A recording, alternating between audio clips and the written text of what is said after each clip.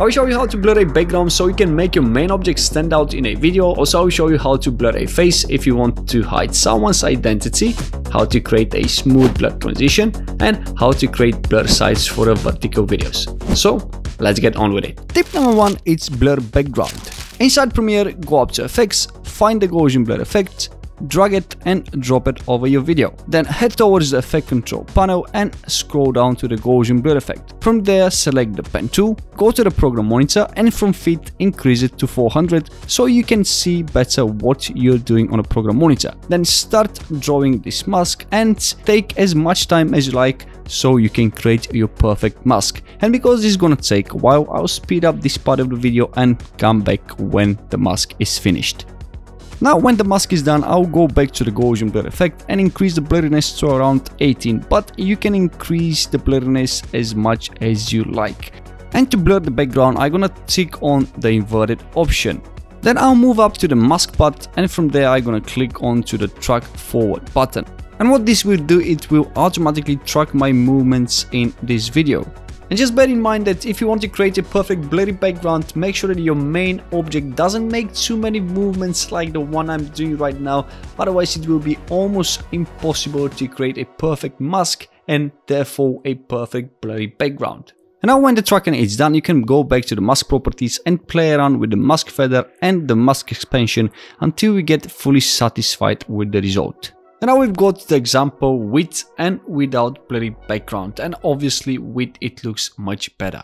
Tip number 2 is how to blur a face. So in Premiere, go to the program monitor and from fit change it to 400. Then as we already applied the Gaussian blur effect, go to the Effect Control panel and scroll down to Gaussian blur. From there, click onto the ellipse mask and go to the program monitor where you can readjust the ellipse mask until you cover the whole face. Then go back to the blur effects and increase the blurriness until the face is not visible anymore. Once again, I'll go up to mask, and from the mask part, I will click onto the track forward button. And as you already know, this will automatically track the movement of my face. And then if you want, you can play around with the feather option and soften the edges of your mask. Also, by using this method, you can not only blur someone's face, but you can blur car plates, logos, or whatever you want to hide in a video. Tip number 3 is blur transition.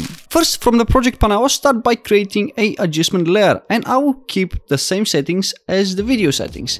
Then I will drag and drop the adjustment layer over my 2 videos onto the timeline. I will zoom in a bit and make sure that the cursor is exactly between the first and the second video. Then I'm gonna select the adjustment layer, go up to the effects panel, and guess what? Type Gaussian blur.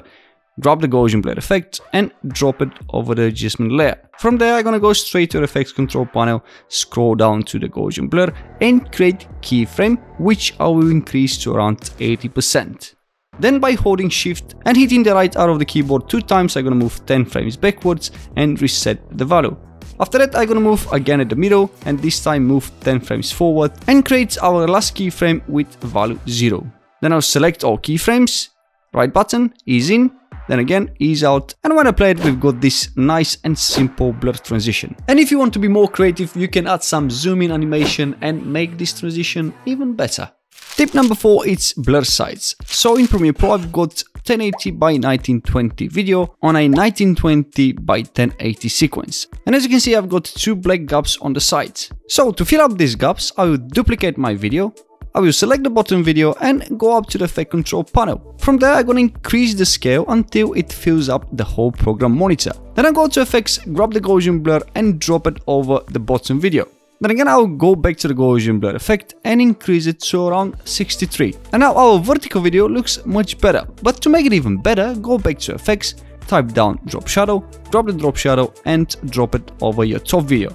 Then from the Drop Shadows properties, play around with opacity, distance and softness, and like that you can create blur sides for your vertical videos. So now when you know how to use the blur effect in 4 different ways, first, like the video if you enjoyed it. Second, subscribe to my channel if you don't want to miss more tutorials like this one. And third, watch this video if you want to find out how to create cool text animations in Premiere Pro.